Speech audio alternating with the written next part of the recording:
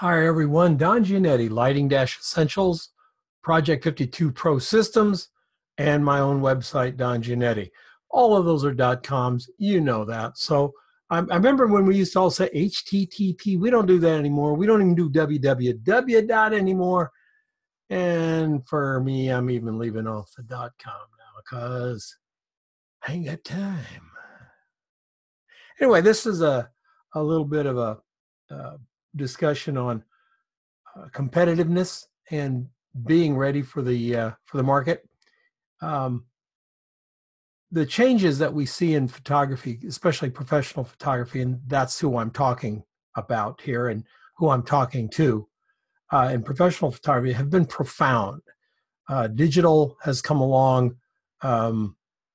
We have more photographers. It's so much easier to become a photographer today than it was 40 years ago.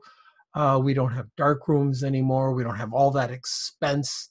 I spent $150,000 my first 2 years of being a photographer, and I'm in a kitchen and studio and gear and black book pages and all of that, or workbook pages, all that crap. We don't do that anymore. You can become a photographer for well under 10 grand. That's lowered the bar, and when the bar gets lowered, it lets more people in. Now, the reality is that there are fewer of the types of clients that were around a dozen years ago, but there's more clients overall. And the challenge that I see when young photographers come to me, or older photographers come to me, and they say, I need to up my game. The challenge is when I look at their work, I'm not seeing work that is ready for today's marketplace. Today's marketplace is, in a word, brutal. There's a lot of really good photographers, but there's a shit ton of Me Too photographers. The Me Too photographer is, hey, I see that guy over there. He's doing this cool thing with Lightroom. I can do that, and my work will be just like his. Oh, I saw what she was doing. She uses these two presets and then desaturates the image and then pulls it up just a little bit in contrast. And I can do that. That'll be my style too. Yeah, that really never works out. Really hardly ever works out for the originator of the style if all they're doing is playing in Photoshop. It's just not going to work in the long run because anybody can do it. And if anybody can do it, somebody will. What I see is a decision to be in the middle of the pack, a decision that says, oh, I don't want to offend anybody with my work, or I don't want to be too far out there with my work, so I'm going to do good old middle of the road work. Boring as fuck, but hey, it looks like everybody else's boring as fuck work. That's not it. It's not going to work. And it's not going to work going forward. There will be clients, for sure, that want you to do mediocre, everybody else work for them. That's true. And you can do that. That's called cash flow. But if you're going to get noticed, that's where you got to up your game. If you show a portfolio that's full of work that anybody else can do, somebody else will do it cheaper than you. If all you got is price, you got nothing. Your experience, your professionalism, all of that stuff counts, but your images got to rock. They got to be the upper 10%, not the stuff in the middle. I did an article on this, and I want you to go read it. I'll link below, but in there I have a link to flatware advertising on Google. So what you do is, I've already got it there for you, flatware flatware advertising. Now, flatware is like spoons and forks and plates and stuff. Pretty interesting stuff. I mean, you can make some really cool shots with spoons, forks, and knives. You really can. You can really break out the box. You click on the button, get ready for some eye bleach. Because it's just, I mean, just terrible. Terrible, terrible, terrible. But every once in a while, as you're scrolling down that 4.5 mile scroll of just terrible, terrible stuff, one or two will catch your eye and go, oh, that's cool. Oh, that's different. Wow, that really pops out. That's where your work needs to be. Your work needs to be one that people go, oh, that really pops out. You got to push really, really hard.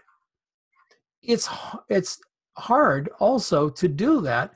I think it's somewhat challenging for us as photographers, as creative photographers. Pick up almost any local magazine. I'm here in Phoenix, and I won't mention any magazine names by name, but there's a prominent magazine in Phoenix. And when I pick that up and I look at the photography in there, it's heartbreakingly mediocre at best.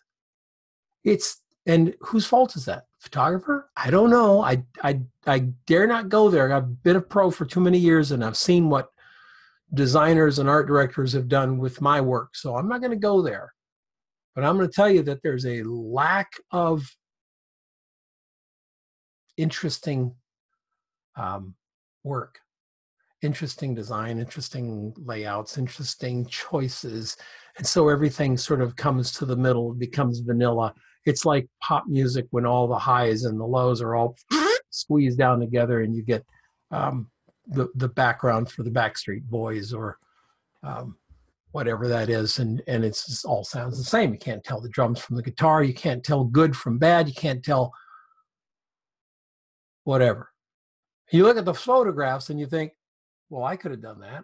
So could the guy across the street. Probably the lady down the street who shoots kids and babies on the weekends with her Rebel could probably do a pretty good job with that shot too. So anybody could do it. Anybody. What's the point? We're going to go and look at a bunch of pictures anybody could do? I don't think that's how we get the work. We get the work by presenting images that other people can't do.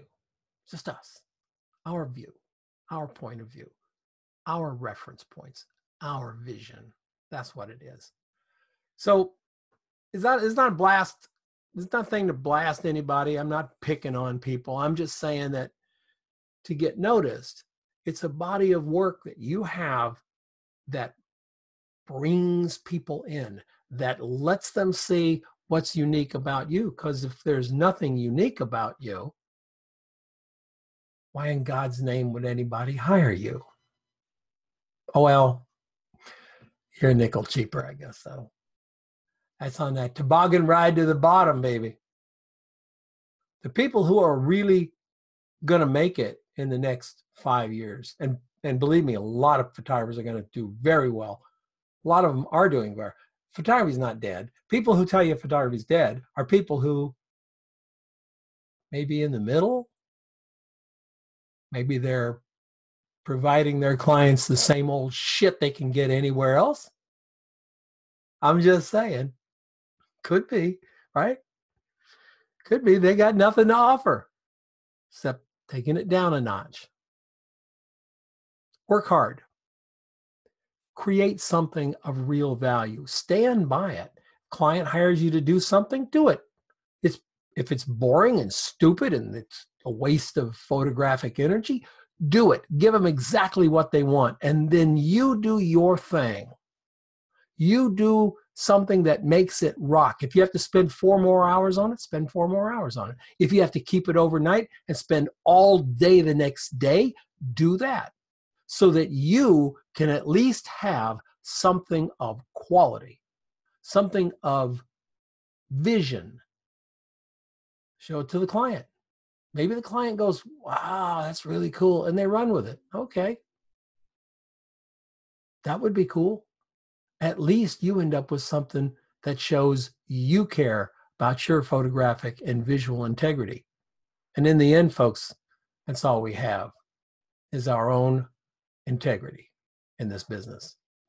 Hey, listen, if you like some of the ramblings and things I do here, hit the subscribe button and the little bell thingy, and it'll ring and present delightful stuff for you all the time. And if you have anything that you'd like to say, put it down in the comments. I'll read every comment and answer appropriately. Y'all have a great day. We'll see you next time.